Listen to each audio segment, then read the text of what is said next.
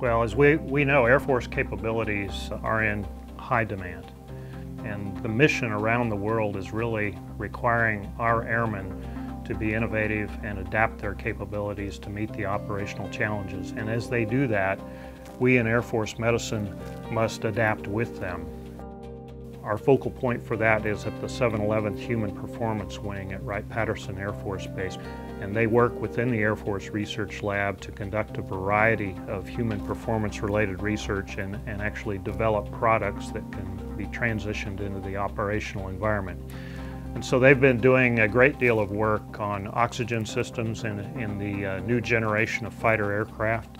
Also techniques for measuring and assessing visual performance. The new generation of fighter aircraft use some very advanced displays for the pilot.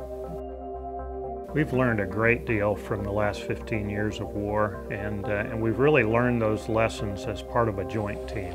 Vascular surgery is a specialty that prior to these last 15 years of war, we would not have really deployed, or a service member would not have come under the care of a vascular surgeon until they had returned to a medical center in the U.S. They have the ability to repair major blood vessel injuries that previously would have resulted in an amputation in the field hospital setting, and actually restore blood flow by using advanced techniques and thereby enabling the salvage of a limb. We are very active participants in a DoD-wide and a VA effort to identify the best evidence-based treatments for post-traumatic stress disorder and for traumatic brain injury. And so there is a very active research program in the Department of Defense. The Defense Health Program had $126 million budgeted through a congressional appropriation in 2016, fiscal year 16.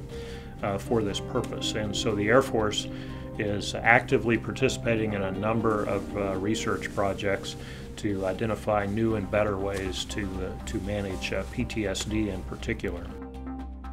Maintaining our readiness and continuing to support operational medicine really doesn't allow us to ever transmit to what we would consider a peacetime setting.